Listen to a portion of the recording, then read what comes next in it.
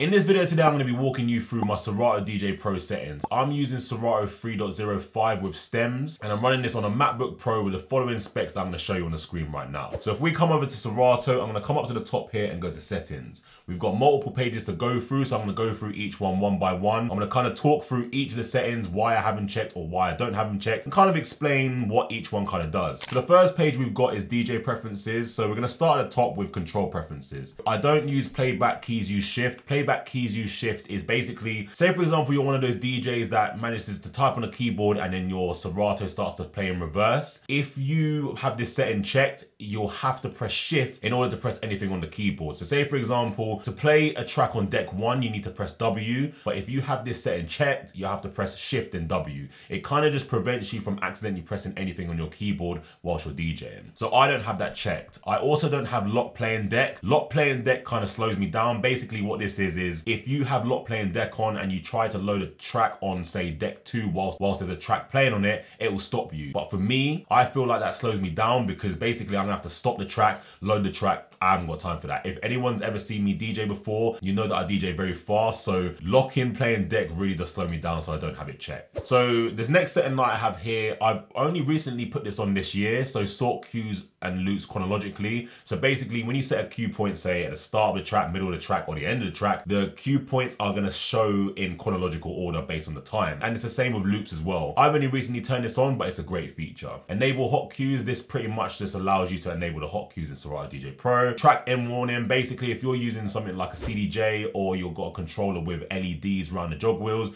when the track gets to the last, I think it's 60 seconds, the lights around the jog wheel will start to flash up, just to let you know that the track is gonna be ending soon. The next setting is disable needle search during playback. So on CDJs, they do have the needle search. Sometimes I might be moving over the screen and I might accidentally touch that. If you don't have this switched on and you click the needle search, it might jump to a completely different part of the track. So basically I just have this disabled just to prevent me from messing up whilst I'm DJing. And then the next one on here, show beat jump controls. Beat jump controls is one of the best features in Serato DJ Pro, and it's one of the most underrated one as well. So basically if you have this enabled, it will bring up a new section on your DJ screen. I'm going to show it on the screen right now. And then what you can do is you can jump forward, backwards, say 16 beats, 4 beats, 32 beats, and it's a really good feature to have. I use this in every single one of my DJ sets. If you want me to do a video on beat jump, let me know in the comments down below. So under that, we've got quantized value. Quantized value, I just have set as half a beat. We also have use auto gains. So auto gain, basically when Serato analyzes your tracks, it tries to match the volumes the same. Basically, you're gonna have some tracks in your music library that are quieter than others, louder than others, and if you don't have auto gain, you'd have to use the trim knob on your controller or your mixer to kind of match the volumes. This just allows you to not have to do it as much. So if you're a Serato user and you happen to start using USBs with record box, on the USBs you don't have auto gain, you're gonna see the difference and how helpful Serato really is. But yeah, so I use auto gain. It's just got a 92 dB. There are other settings in here, but I've just left this as the recommended, as Serato says, that's the recommended one. Underneath here, break and stop time, I don't have any of these switched on. Underneath here, we got on song load. So I don't play a track from start. I have instant double switched on because if you've seen me DJ before, I always play the track on the right hand side, instant double it over to left hand side, and then get the track ready on the right hand side. That's purely because I like to scratch in with my right hand. So I always just have the left track playing, then I'm always gonna bring in the song on the right hand side. Also, instant doubles is a great feature just in case one of the decks happens to break. I do usually go to some sets with just my S9 mixer and one CDJ. With instant doubles switched on, it allows me to DJ with just one deck. If you want me to do a video on how to DJ with one deck and one mixer, let me know in the comments down below. If you feel like you're getting any value out of this video, make sure you're hitting that like button in the video. It really helps out the YouTube algorithm. Also, make sure to subscribe to the channel to get more videos like this. So underneath instant doubles, you've got play from first cue point. Now, when I do a bunch of routines, I do have to have the tracks playing from first cue point. But basically, when you load a track, it will just load the track on the first cue point. There's nothing really more to say about it. Again, if you want me to do a video on all these settings, let me know in the comments down below. So the next setting here is analyze stems. So basically since Serato 3.0, Serato allows you to isolate the acapella of a track, the instrumental of a track, and turning this on analyzes the stems in real time. Once the track is loaded, I'm able to immediately take out the acapella or leave the acapella and take out the instrumental. This setting does use up a lot of CPU and memory. If your computer can't handle this or your computer doesn't have enough memory or CPU, maybe don't check this setting. Virtual deck speed, I just have it as 33 revs per minute. I think that's just the default setting. I haven't changed that. Record recording underneath, I've just got 16-bit and the file format as AIF. Again, these are just default settings that Serato have in there. So under sync mode, I just have simple sync turned on, and in the sync preferences, I just have snap to beat grid and maintain sync on track load. If you want me to do a video on sync and if sync is beneficial to DJs, or if you feel like DJs shouldn't be using sync, let me know in the comments down below. That's the first page done, DJ preferences. So we're gonna now head over to audio. So under audio, there's not that many settings underneath here. So I have the USB buffer size of 2. Basically, this is the time it takes for the software to register like a button press on my S9 or the CDJs when you touch the platter.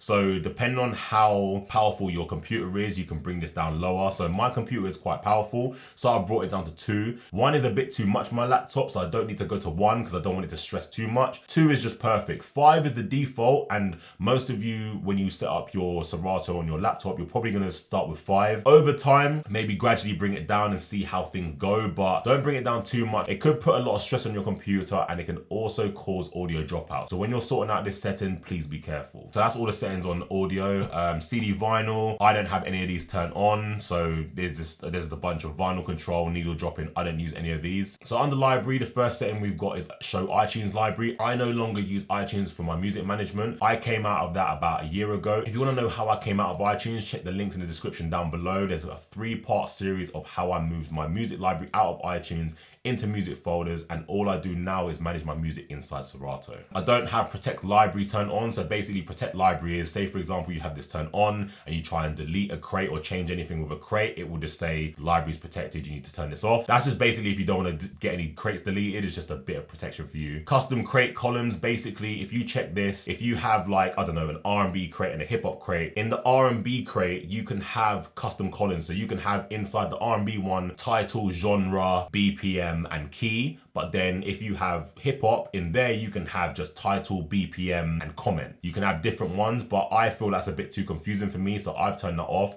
So basically every single crate I have in Serato DJ Pro have the exact same columns. I don't have center on selected track. Basically when you're scrolling through your tracks, the center track is always selected. I feel like I don't need that. Include sub crate tracks. So basically, so say for example, you're in your music organization, you've got R&B, then inside you've got old school R&B, mid school R&B, new school R&B. When you click the outer folder, which is called R&B, if you don't have this selected, you won't see the tracks inside the sub crates. So basically I have this switched on. So basically if I want to play R&B and it has all the sub crates, old school, mid school and new school, I'll see all those tracks. If I don't have it switched on, I won't see all them tracks inside there. So yeah, this might be a good setting for you if you use sub crates. Also underneath library, we've got play track color. So basically when you play a track, the track's gonna turn blue. The only options are blue, gray or none. Another setting here is reset played tracks on exit. So basically when you close Serato and then you open it back up again, all the blue tracks are gonna go. I know a lot of DJs that don't have this setting switched on and they just open up Serato and have the blue tracks. You know what? I don't know how you do it. I have really bad memory as it is, so if I don't reset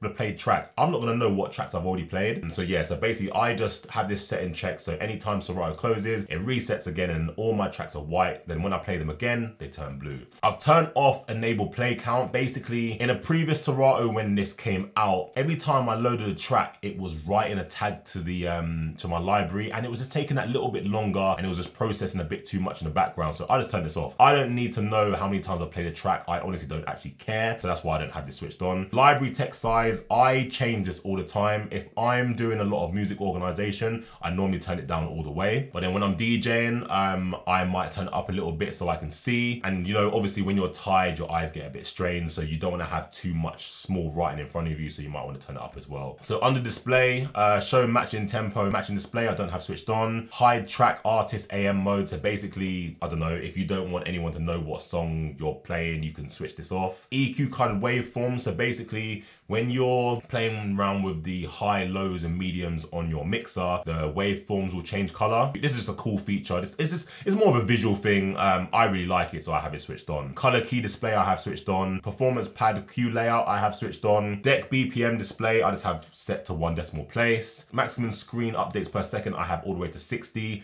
The lower you have it, the less updates it have on the screen, so you're gonna see more lag. Basically, the higher the better. Also, this is all down to CPU and memory on your computer, so obviously if you don't have a high CPU or memory computer, make sure you turn this down. High res display, basically, if you don't have this turned on, Serato is gonna look a bit, what's the word? Serato is gonna look a bit rigid. It's not gonna be all nice and sharp and stuff like that. I like to have high res screen display turned on. Again, it uses up a little bit more CPU, but I think it's worth it. Show key as Camelot, I have that on there. Send data usage to Serato, I have this switched on. I think this is default. I could turn this off to prevent extra things happening on my computer.